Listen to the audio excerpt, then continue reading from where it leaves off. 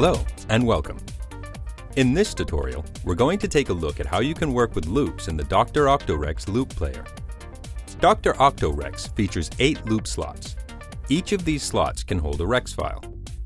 Let's check out what you can do with a Rex file loaded into one of these slots. Here in the display is the graphical representation of the Rex loop.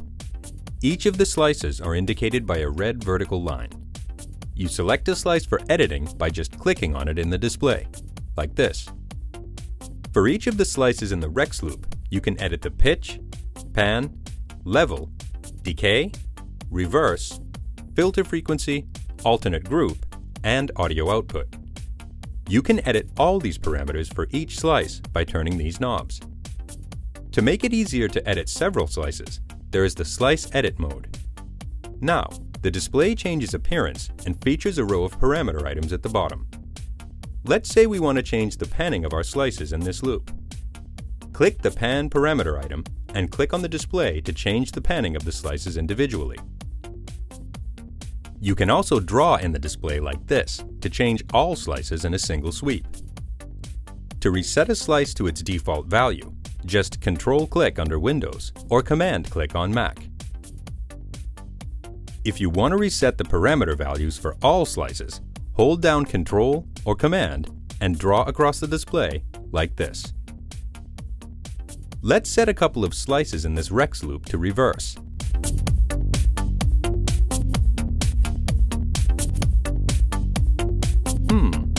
Sounds interesting. Okay, those were some examples of how we could edit a Rex loop. Now, let's check out how we can use several Rex loops and switch between them from the sequencer. On the Dr. Octo Rex, it's possible to switch between the loop slots using pattern automation. This is done in a way similar as when switching between patterns in the ReDrum drum computer.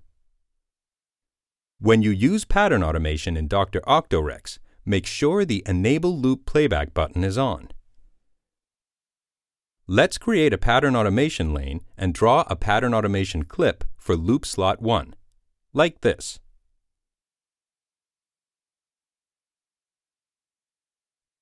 Now, let's create another pattern clip assigned to loop slot 2.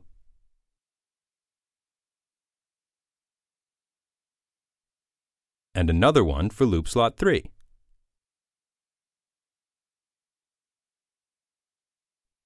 Let's play back the track.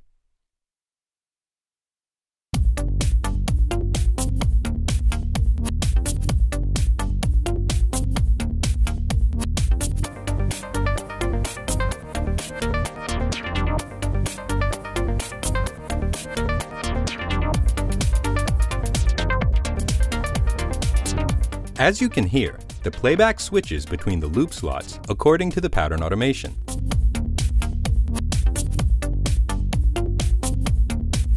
A new feature in Reason 5 is that pattern automation clips now can have an offset when you resize them. Let's resize the start position of this clip by 1 bar.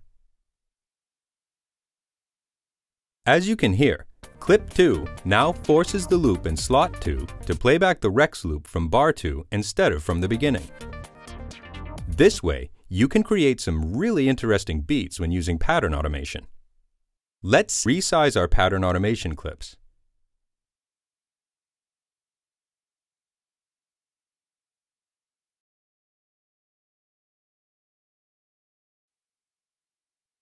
Okay, let's hear what we've got now.